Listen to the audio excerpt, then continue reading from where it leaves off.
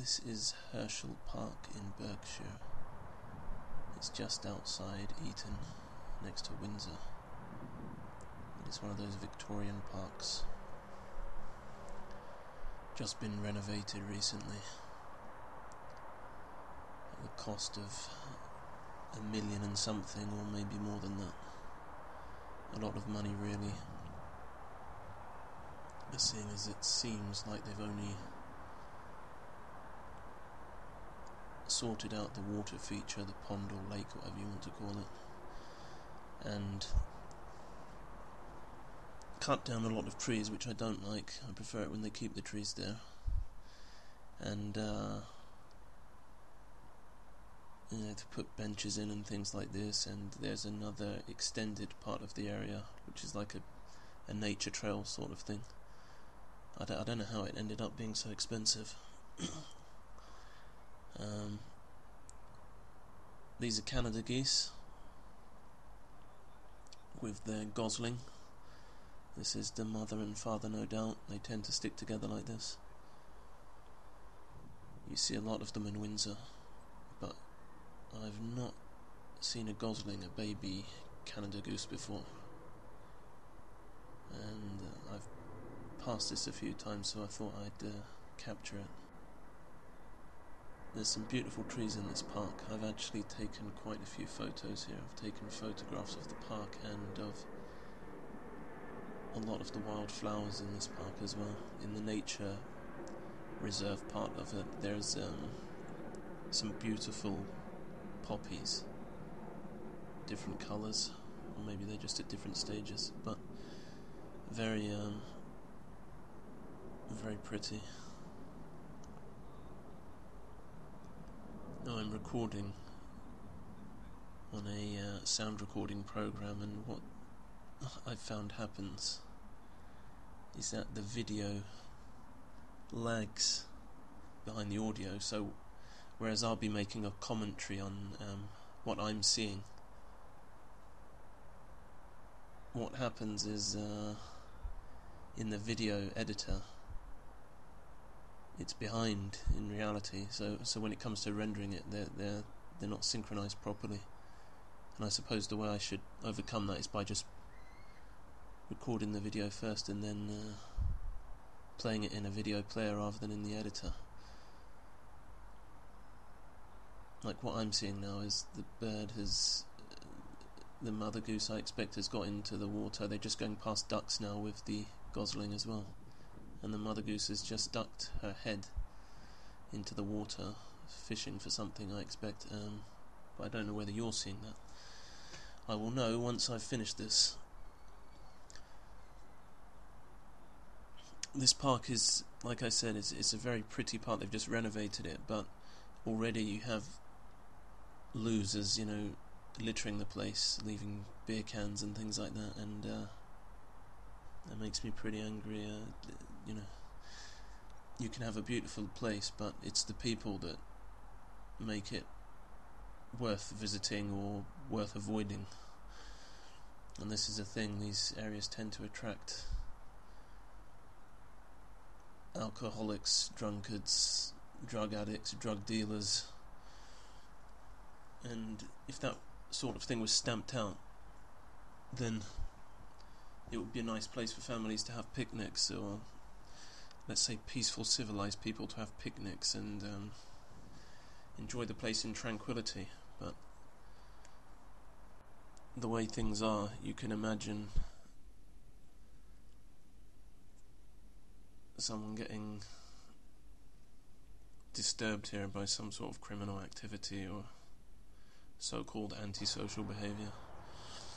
Anyway, sorry, I know this is meant to be about the geese, and I'm talking about the social ills that surround these places.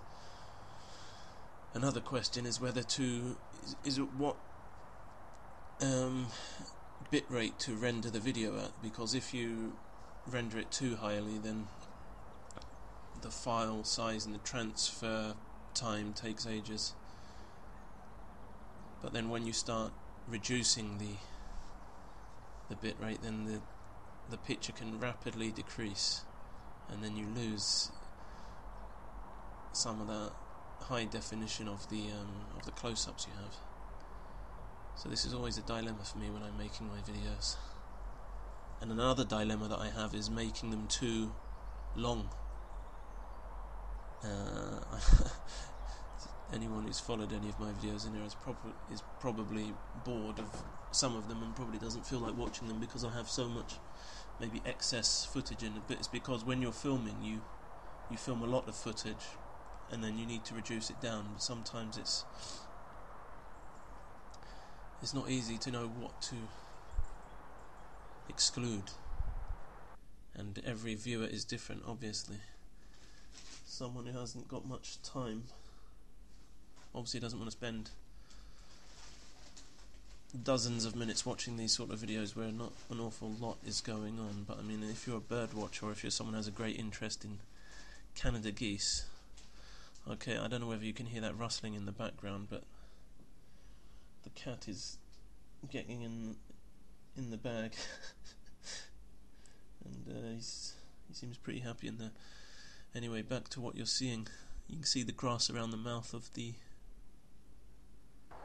goose, where he's been eating messy eater.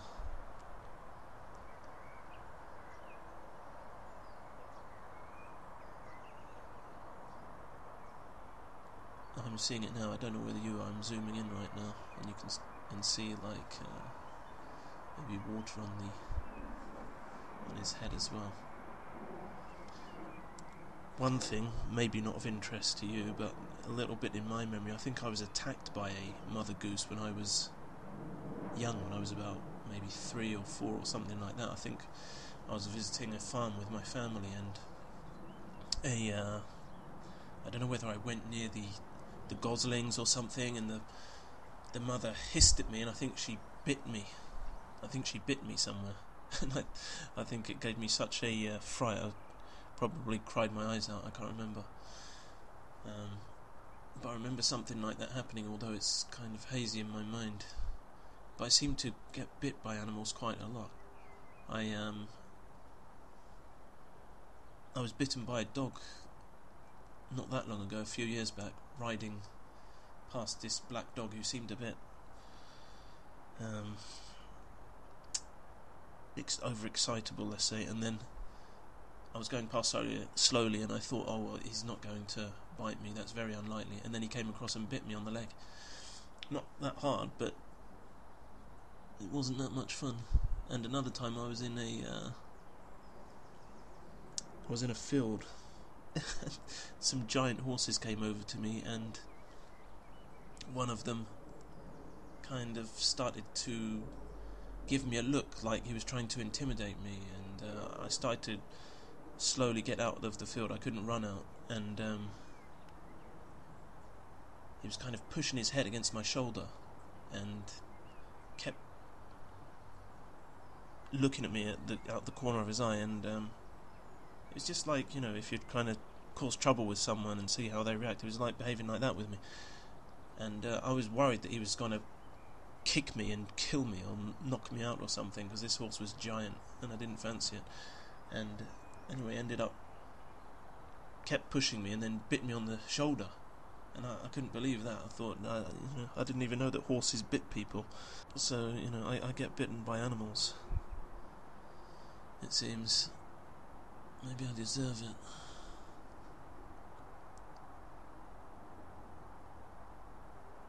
And even my parents' cat, one of them, I have a few, one of them, whenever it sees me, it's like he wants to tear my head off, and I haven't done anything to him. I just go to put my hand out to stroke him, and the claws will come out in anger at me, and that's quite a scary experience, believe it or not. I'm sorry I'm talking about other things. It's because I don't know much about geese, and I'm unwilling to look it up. I have many books on these things, and of course you can always do the easy thing today, Wikipedia or Google it, but I thought, what's the point? If you want to know about geese, you'll go and find out about them. I just thought I'd capture this and let you have a look, and if it's too long, then I guess you're not with me anyway, and then I'll be talking to myself, which is a common experience for me. Anyway, we're almost over. I tried to edit this video as much as I could, but again it was difficult to know what to leave out, and so I only managed to cut out about a minute, or just over a minute, something like that. I had 3 clips altogether, so you're seeing most of it, and I think I'm about to go, so bye bye.